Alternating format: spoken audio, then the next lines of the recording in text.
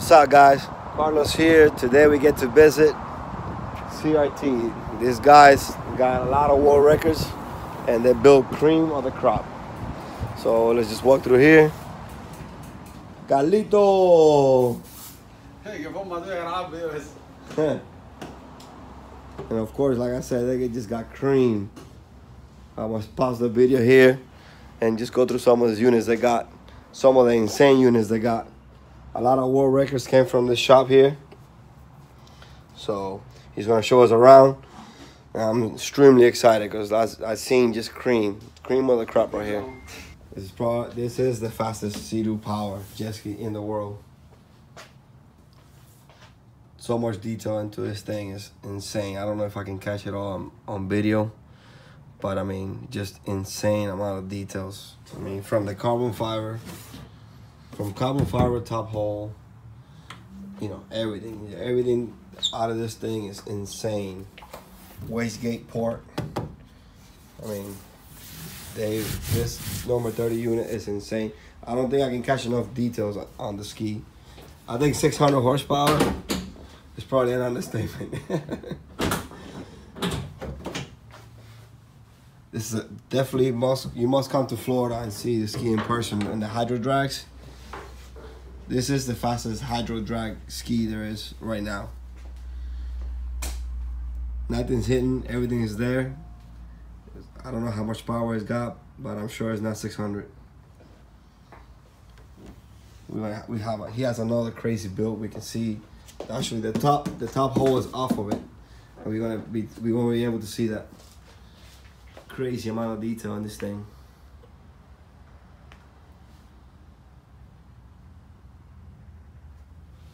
Yeah. Vamos a de Michelle ahora. Vamos a bajarle. This is that's a lot of trophies, a lot of world records, and here, back here, it's another turbo built. I think, all right, let me see, you were the first guy to do Yamaha bottom, Sea-Doo top. He was the pioneer of that, okay? There's another turbo built. Insane. That right here is also a world record holder, Silver Bullet, and OMG. This is not a finish. This is not even finished yet. This is mocking up. It's just in the mocking up process. You can see they shave off some of the powder coating. This is only mock up, and this thing is insane. You cannot tell the color. It's like a fluorescent orange color. I mean, the color catches your eyes, but I mean, AM fittings. I mean, just by looking at the AM fittings, probably $2,500. AM fittings and hoses. Unbelievable.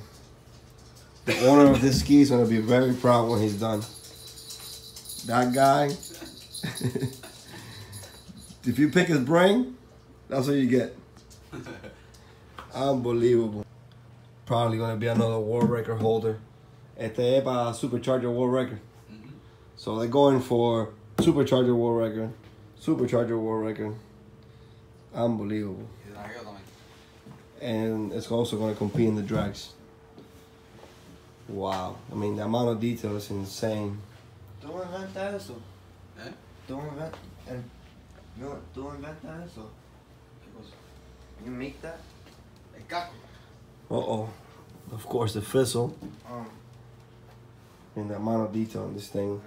This is, they use a Haltech ECU. I mean, there's pro mods that use this ECU. There's 5 seconds pro mods that actually use a Haltech ECU.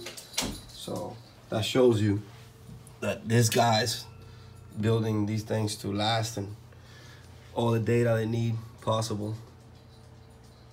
Crazy. And you just cannot tell in the video the fluorescent color. Crazy. And you just cannot tell in the video the fluorescent color of the ski. Wow.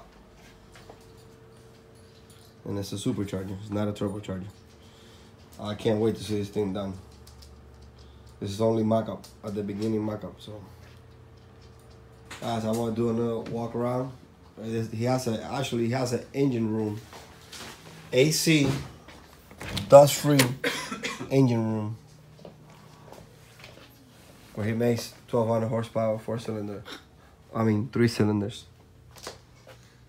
Engine room, AC. There's a scale there. So he's got it going on. And they don't only do crazy builds.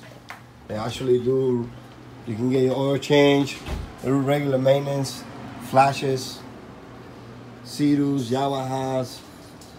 They do all that. They do regular maintenance too. They just don't do crazy builds. But I mean, when you see a project like that orange one and number 30 in the front, it's insane to see that much detail to what goes into a race jet ski.